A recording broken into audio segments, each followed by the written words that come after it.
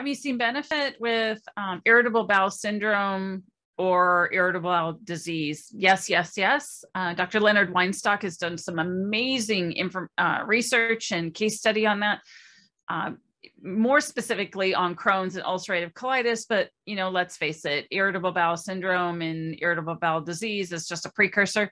Now, Crohn's and ulcerative colitis may have an autoimmune component to it, but, you know, it's pretty much 6 of one, half dozen of the other, just in earlier stages.